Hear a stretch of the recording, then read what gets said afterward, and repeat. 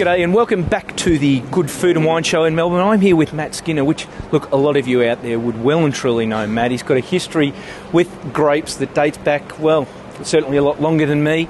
Hangs out with his good mate Toby Puddick and his good mate Jamie Oliver fairly regularly.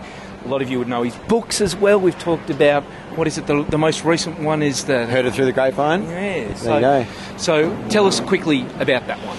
Heard It Through the Grapevine is a no-nonsense approach to buying, drinking, wine and food matching, all the kind of little bits and pieces you need to know in order to get more out of your wine. If you're, it's not really, someone asked me the other day, what's the age group? And it's not really an age group, it's more a way of thinking about wine. And if you're one of those people that sort of know enough to know what you like, you want to know a little bit more, you want to take some more steps with it, your time poor, it's the book for you to get. Well, that's certainly a lot of you out there. We know that. There's so many of you out there love your wine but want to know more about it. And that's perfect. Now, as we're talking about learning more about wine, let's talk a little bit about where Australia's at the moment, because there's a lot of press out there that says Australia's really suffering. There's a wine glut and there's a bit of a perception problem. Are those things true to you? Yeah, I think perhaps not so much the glut now, but the perception problem for sure. I think, I was part of the UK wine industry for 6 years and I got to see it sort of firsthand. I got to see, I guess, the tail end of the boom, and then I got to see the beginning of the downturn.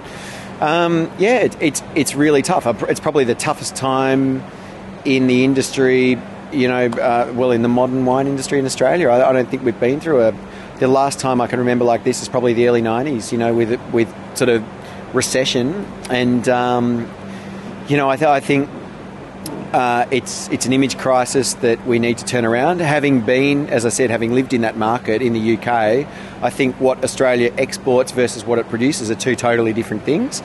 And I think what we need to do is communicate better what it is that we do here, because as we all know, those of us that live in Australia, this is an incredible home to a broad range of styles, of varieties, of regions, of producers, and we're not complacent.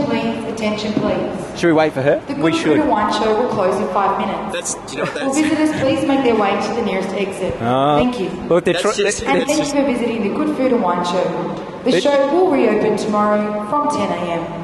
There you go. They're trying to get rid of us, but not before we finish this. At least everyone knows you're not duping them into just being on a set. This is actually the Good Food and Wine Show. It's not just virtual. Getting back to it, look, for me, we're home to an astonishing range of producers, of varieties, of styles, of regions, and of diversity. And I think we need to better communicate that to the rest of the world. And the wheels are in motion through Wine Australia and the Australian Wine and Branding Corporation to kind of make that happen. It's going to take time, though. And I think there's been fair bit of damage done over the last, the last 18 months, and it's going to take some time to repair that. Yeah, we'll get there.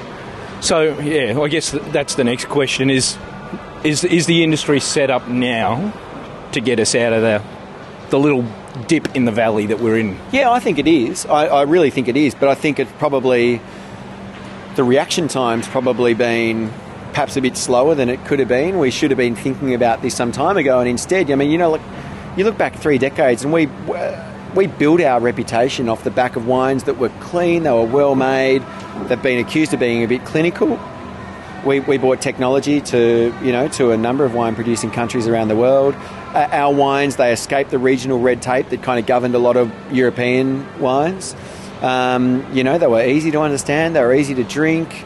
Some people have called them sunshine in a bottle, and to that end, we were sort of selling the dream and living it at the same time, I think, in the Australian wine industry. And while we were busy living it, perhaps we should have been kind of thinking about, forward planning and what was going to happen down the track, and diversification and going out into new styles, new varieties, and taking it to the next sort of stage.